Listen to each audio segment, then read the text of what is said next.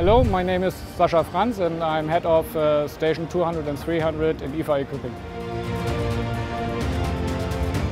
We are actually building MSN 100 in Station 200, which is a major part for testing the system equipment. So therefore we are using several new technologies, for example B-Siebler.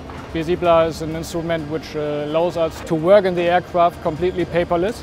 With this opportunity we are able to install, to check and also to create, for example, non-conformities, if necessary, directly in the aircraft without losing time.